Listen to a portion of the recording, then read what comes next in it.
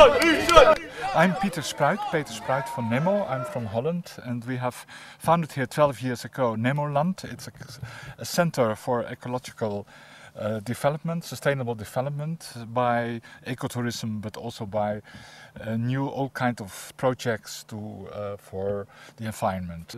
We're getting students who do workshops here and work weeks. They work in the nature, they protect, they're making footpaths, but they also have school exchange with Polish local schools. And this week the whole item of this uranium mine came up, and we managed to organize a protest demonstration against plans for uranium mines. So we managed with local village organization to set up a protest meeting in front of the gmina, the building of the government, and it was really successful. It was a international protest meeting from people all around the world, but also many people from Stara Kamienica, and we were very happy to do that. We are here in the most beautiful part of Poland, I think. If you look around, it's a tremendous, interesting landscape.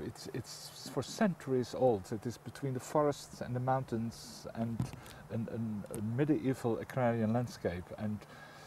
And especially here, we are living between two mining frets. As you see now, this whole mountain, it's backed by Polskal. It's a Polish company who want to dig out the whole hill, the whole mountain, to find minerals, leucocrenite, but we think they're also searching for uranium, but it's also there.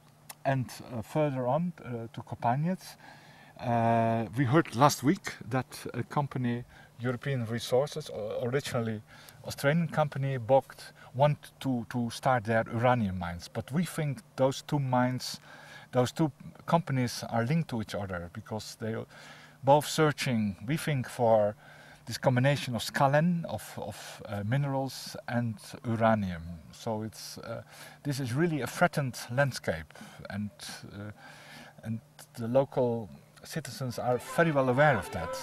The protest is massive. All the people signing,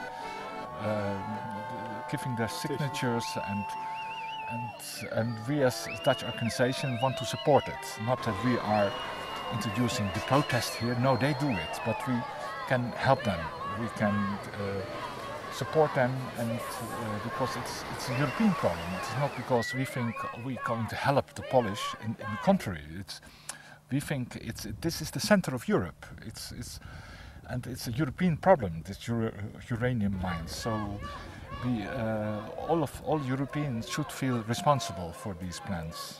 Uranium is, of course, the resources for nuclear plants, but also for the weapon industry, and it fits in the whole world tech.